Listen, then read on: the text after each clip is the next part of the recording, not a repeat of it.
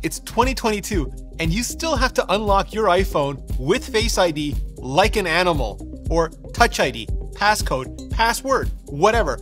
All just different flavors of animal. Why? Because authentication is still active. Your iPhone is locked until such time as you jump through a biometric or input field hoop to unlock it. Never mind if you're wearing a mask and sunglasses or gloves, or your finger is damp, or your hands are full, or you're in a rush, like hitting that subscribe button so we can build the best community in tech together, rush. So what do? If you're Apple, maybe you destroy Face ID, at least as a single point of active authentication failure. Not with Touch ID, but with something just way better. Magic ID. No, that's a terrible name. Like Tiberius. Smart ID. Let's go with Smart ID.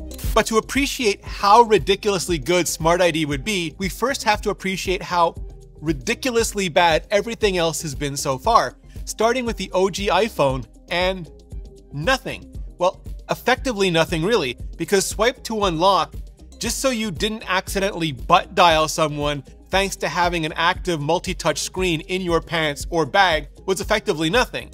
But if you wanted to, you could enable a 4-digit passcode to keep the riffraff out. You know, the people who would literally be tweeting poopin' if you ever left your phone at the bar. But as time went on and the contents of our phones became more and more private, more important and valuable, Apple began to take authentication more seriously. So Apple bought a company called Authentic and began working on Touch ID, a biometric fingerprint identity scanner that would make authentication way more convenient. And more on that in a minute. But basically, Apple figured if they made it way easier to unlock, they could also make it more attractive to lock. Not only get more people to enable a passcode, but a stronger 6-digit passcode, or a damn near adamantium strong password. Even add the option for auto delete after 10 failures. But passcodes are still active. Passwords are actively user hostile. You have to remember them and enter them correctly, and that takes time. Especially when you're trying to do it repeatedly and under stress, it can take a lot of time. And accessing our own phones, it shouldn't be a job, much less a full-time job. And we shouldn't be working for the machine. The machine should be working for us. So, Touch ID, starting with the iPhone 5S.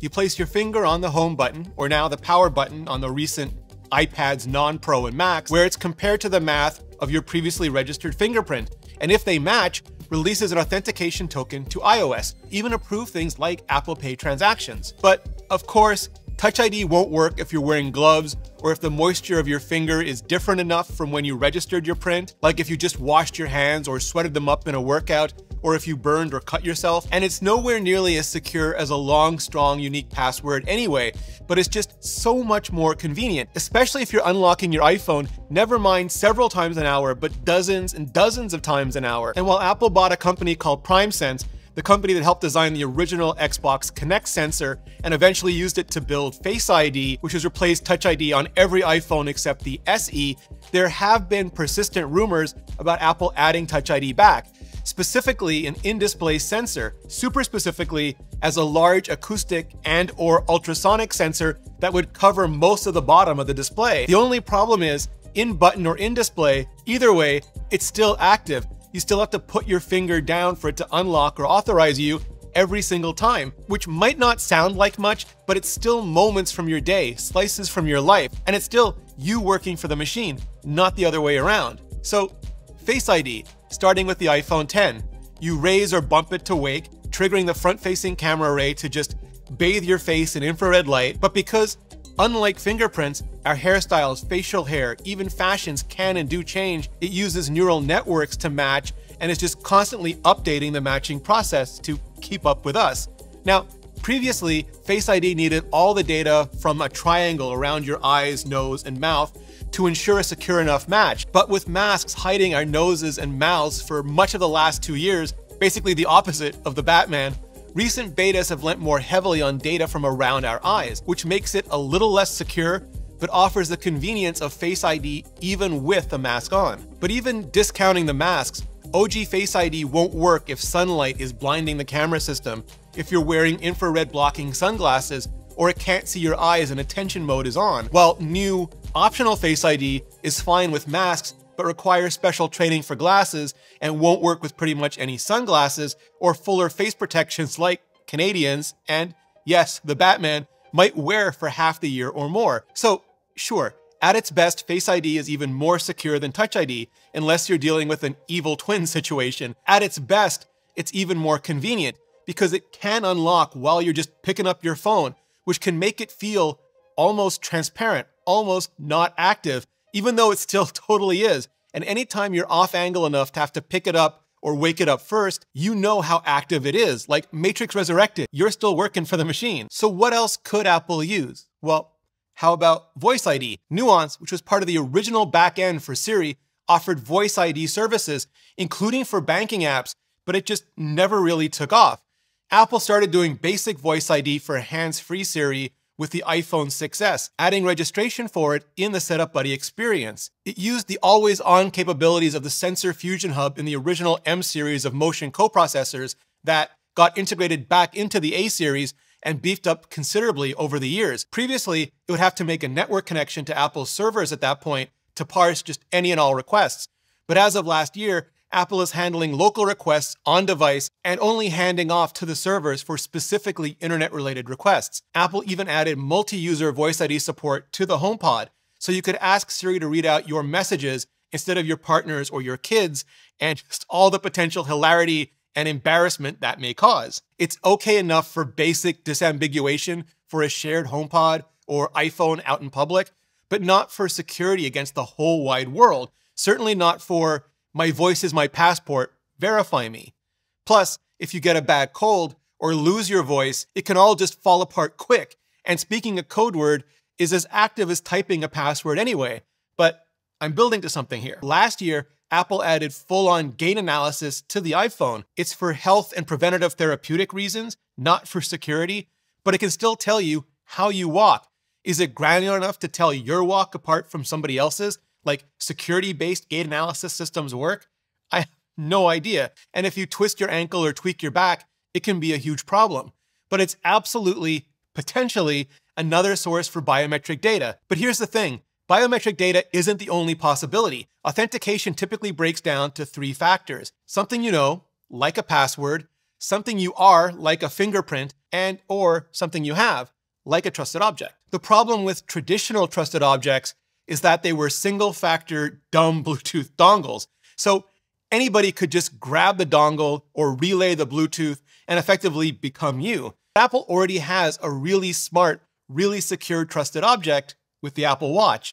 Same with all the other signals that can be used to pick up and establish and match our patterns, like time, for example, when you're usually awake versus asleep, location, when you're usually at home or at work, or these days working from home, and behavior in general, like when you usually do all the usual things that you do usually. And that might just spark some privacy paranoia alarm bells, but Apple's just as paranoid here. So it's restricted to on-device only for your own benefit, and with that very narrow app recommendation use case as well, which currently does not include anything even remotely close to authentication, because as signals go, these are all just incredibly weak, at least by themselves. But what if they were part of something more, like something threshold more? Okay, so imagine this. You go to use your iPhone and it's just unlocked. That's it. That's all. But totally not all, because it took a hell of a lot of work to be that simple. Every time you spoke, your iPhone captured a snippet of your voice. Every time you moved in front of the camera, it caught a glimpse of your face. Every time you touched the bottom of the display, it registered a partial print. Every time you carried it around, it tracked a little bit of your gait. Nothing that, on its own, would ever be anywhere nearly enough to actively authenticate you. But when all pieced together, met some predetermined threshold of trust that just resulted in your iPhone being passively unlocked whenever you wanted to use it. And maybe, sure, you could choose how strict that threshold had to be, like low for when you're at home, high when you're out and about, and password only when you're entering a particularly sketchy situation. But maybe location is part of it as well, and time, and behavior, and even wearing your trusted watch. All of those things could lower or raise that threshold of trust. And if anything happens,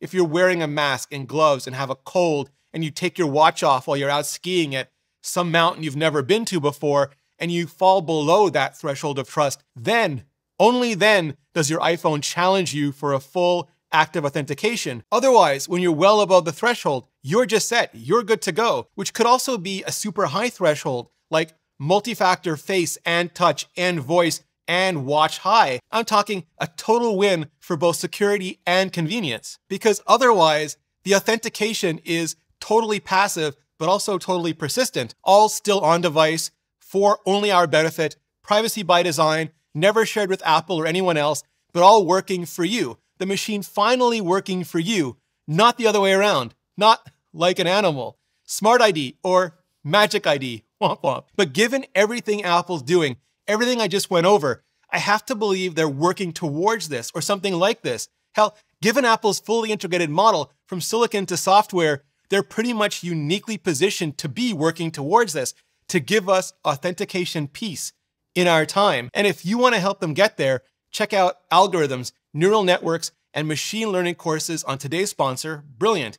Basically, everything that the next generation of authentication is going to be based on, but also math, science and computer science, physics, quantum mechanics, game theory, cryptocurrency, and more. Because Brilliant is the online interactive STEM learning platform with a growing catalog of courses specifically crafted to help you learn concepts by working through them yourself in visual, hands-on ways. And I cannot stress this enough. I wish school had been like this because it would have just so much better.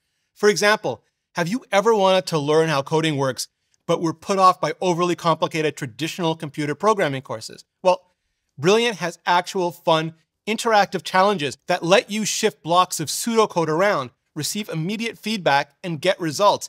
You feel like you're just having fun, solving puzzles, but the whole time you're learning how algorithms work. And once you know that, coding becomes way less intimidating.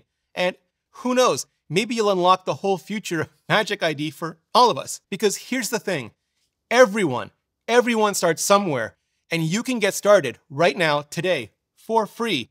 Just visit brilliant.org/Ritchie or click the link in the description. And the first 200 of you will get 20% off Brilliant's annual premium subscription. Just click the button on the screen or go to brilliant.org/Ritchie. Clicking on that button really helps out the channel, and so does hitting up this playlist for more, way more on the future of key Apple technologies like this. Just hit up that playlist, and I'll see you in the next video.